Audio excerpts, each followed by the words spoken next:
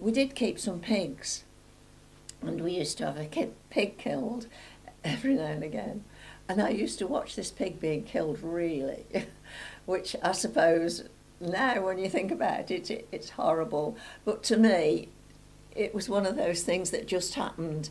And the man that killed the pig, he didn't live very far away from us, and he'd have a very big scrub-top table, not a very high one at all, probably about 18 inches high or something like that. And he'd take the pig out of the pigsty, walk the pig along to this table, and he'd get somebody to help him pull the pig onto it and fasten the pig down, and then they'd cut the pig's throat, wouldn't they?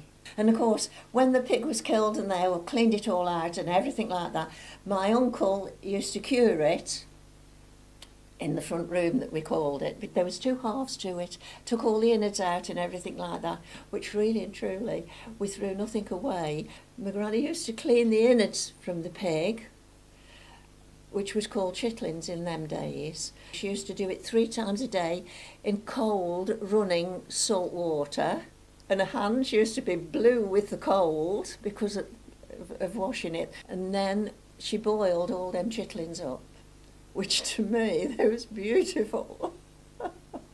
Then when the pig was cured, we'd hang it up on the stairs. As we went up the stairs, it'd be on the wall. There'd be a big sheet put on the wall, and then when we wanted any bacon, my granny would just go and get a big knife and cut some strips of bacon off.